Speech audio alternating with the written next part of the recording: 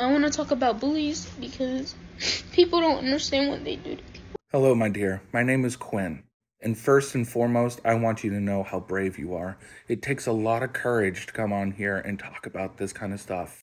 There are so many kids who are too scared to stand up and talk about what they're going through and the fact that they're being bullied. So you taking this first step is absolutely amazing, and you are so brave for doing it. So I know a thing or two about being bullied. I know a thing or two about being bullied because, like you, I was bullied my entire life all the way through school. I was made fun of, I was beat up, I was made to believe that I was less than I am. And the worst part is, I started believing them. I believed them to the point where I almost took my own life 2 different times. And I wish I had your courage. I really do. I was too scared to talk to anybody about it. I wasn't brave enough, I wasn't strong enough. But I want to let you know what I figured out later on in life. That all of this is just temporary.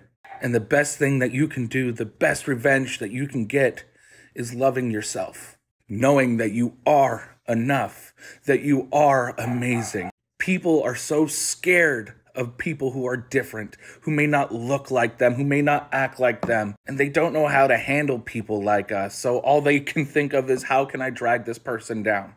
But if you refuse to let them do that to you, you're going to achieve great things. When I figured this out, I started doing things that made me happy, that made me feel valued.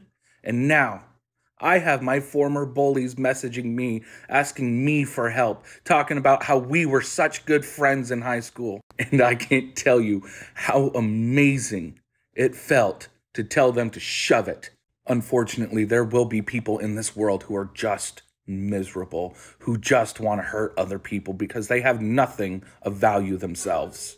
I'm sorry that this may not be the greatest speech of all time, but I just wanted to let you know that things get better and that you are absolutely valued, you are important, you will make a difference. But I want you to promise me something. If you feel that this dark thoughts, these dark clouds are starting to take over, I need you to reach out to a counselor. I need you to talk to your parents, ask your parents to go see a therapist, a psychiatrist, whatever it might be, because you cannot let these dark thoughts win. You cannot let these bullies dictate your value and how important you are.